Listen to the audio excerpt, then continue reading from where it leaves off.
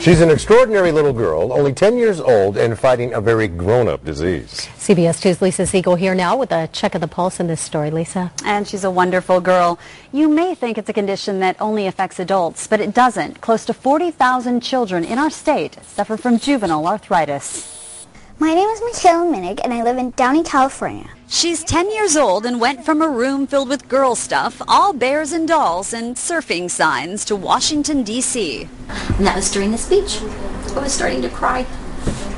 She spoke to members of Congress about juvenile arthritis. Mikayla was diagnosed when she was 3. My neck was really stiff. My whole upper body wouldn't move, and every bump, every stop in the car would hurt so bad. She was in so much pain, and she just wasn't really old enough to tell us what was wrong. She would just say, "It hurts, it hurts." It took 10 months visiting different doctors for the family to figure out what was wrong. And for Mikayla, it wasn't easy. But one of the doctors said, "Oh, she's just doing it for the attention," and they told my mom, "And so are you. You just want the attention."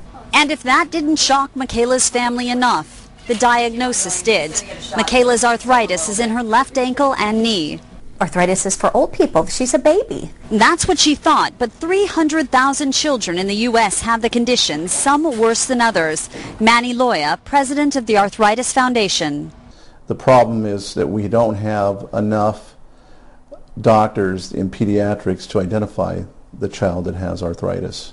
And so there are many that are undiagnosed, or even worse, misdiagnosed by their primary physicians. And who's that? This is Chauncey.